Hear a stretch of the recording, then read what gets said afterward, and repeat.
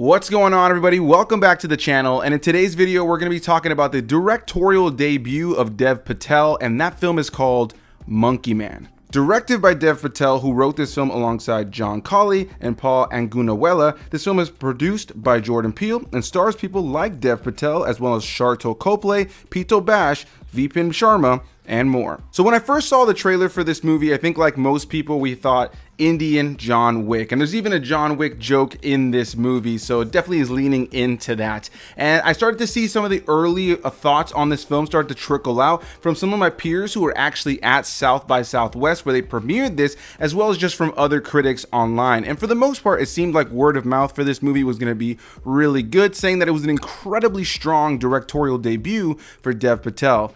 Dev Patel is an actor I've always enjoyed, going all the way back to Slumdog Millionaire, so knowing that he was able to write and direct and star in his own film, I was really excited. And something about the trailer, outside of seeming very much like John Wick, also seemed really cool and very unique to what it was. It definitely had its own unique energy to it. And what I can say about this film after having seen it now at a press screening mixed with the public, getting to see everybody's reactions to the movie, is that it is action-packed, is visually stunning, has fantastic performances, and most importantly has its own identity.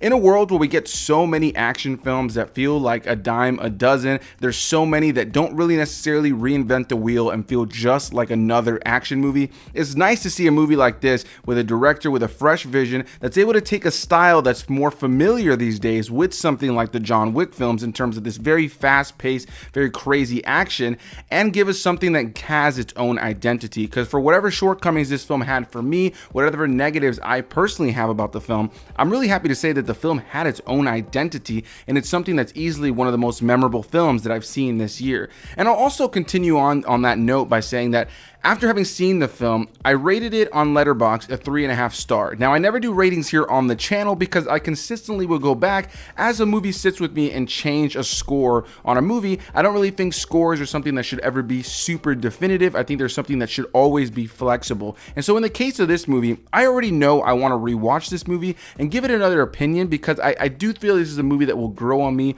over time. What I can say though, without a doubt though, is that it is an incredibly well-made film, as I just mentioned, with visually stunning cinematography and lighting, great performances with Dev Patel right at the center, giving us an incredibly grounded and gritty performance, top-notch action that has great choreography, that's gory, fun to watch, and made the audience have tons of audible moments of reactions throughout the course of the movie, and a narrative that I think for the most part, while it was a little lackluster in areas for me, does ring true and leans into a solid vengeance tale, which I think most people can get behind.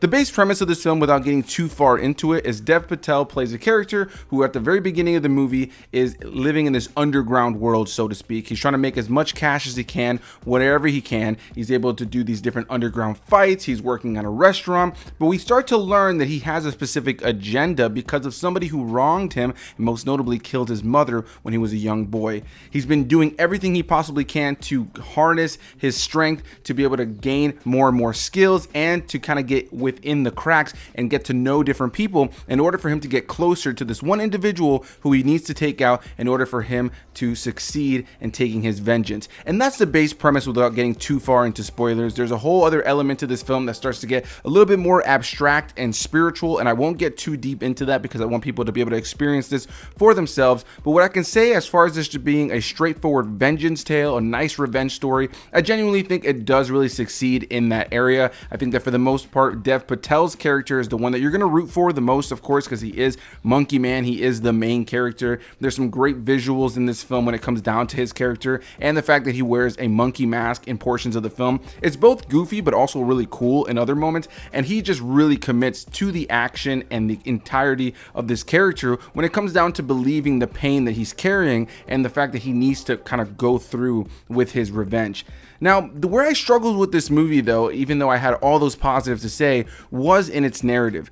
The movie's narrative structure isn't really leaning into the idea of giving you all the information right out of the gate and setting up the story. Instead, we start off with our character already amidst his preparations for what he's been trying to do, and it's through flashbacks throughout the course of the film that we start to get more of that story told to us to really understand what's at stake for our character here. And so on one hand, I can already tell that's going to turn some people off, as you might get 30-40 minutes into the movie and not fully feel like you understand the motivations of our characters in this movie. But on another hand, I feel like by the time you get to the end and you see the full picture, there is definitely a part of this movie that ultimately allows you to, you know, kind of just slowly unravel the character, slowly unravel what's made him who he is. And on that hand, I thought it was genuinely really unique, and I really enjoyed their narrative structure. However, you do have a nice amount of characters in here. Some are smaller comedic characters, some are some more integral characters to Dev Patel's character's journey. And I ultimately felt that the biggest gripe I had with this film is that it does at times lean too far into being abstract, and also felt like there was not as much character development as I would have liked. Now, I will say that this is a film that is beautifully made in so many ways when it comes down to the technicalities. So I think Dev Patel nailed it here when it comes down to this being a directorial debut. I mean, if this is what he's starting with, the dude is going to do incredible things moving forward as a director. I mean, the cinematography, the action, and the lighting, without a doubt, are just worth the price of admission. But walking out of the theater, I saw a bunch of mixed reactions. There were some people who were like, I didn't like it at all, it was not for me whatsoever, and some other people saying they really loved it. And I saw some people in the mix saying, you know, I liked the action, but I wasn't crazy about the story. And some of my peers who have already reviewed this film on Letterboxd, who got to see it at South by Southwest, have said incredible things about the film, and some of them giving it 4.5 to 5 stars, with others giving it as low as 3 stars. So you can already tell this is going to be a divisive film, and where I think it's really going to divide people is in its story, is in that narrative structure, and is in that character development. Because while I was incredibly engaged and excited to see where it was going to go, and always excited by all the action and filmmaking at hand, I did struggle with the fact that we never really fully get to know all the characters involved in this narrative, and there are so many side characters that feel like they're supposed to be more important by the time we get to the end, that ultimately just felt like a character you saw a couple of times that didn't really have a lot of meat on the bone. But that's just my opinion on Monkey Man, and I look forward to hearing all the various opinions. And despite any of those negatives I have, I think it's a movie that's so well made, especially for a directorial debut of an actor I love so much. I highly recommend this film. I think it's a movie that I would tell any cinephile to go and check out. And if you don't love it, then that's okay. And if you end up loving it, I can't be surprised. It's a movie that I can understand either way, which way people will lean. I can totally get each outlook on the film. It's not a movie that's made for everybody. It's not something that I think is going to be a crowd pleaser across the board, but what is a crowd pleaser in this film is the action. So if you're going into this for the action and you just want a good revenge tale, then I think there's going to be a lot of enjoyment to be had. But again, I do think that the story is held back a little bit by some of its simplicity and lack of character depth. So a big thanks to you guys for watching. Leave your thoughts down below. Are you planning on checking out Monkey Man? Is this a movie that's been on your radar, not on your radar? Whatever the case may be, leave any and all comments down below, and I'll see you beautiful people in the next one. Bye-bye.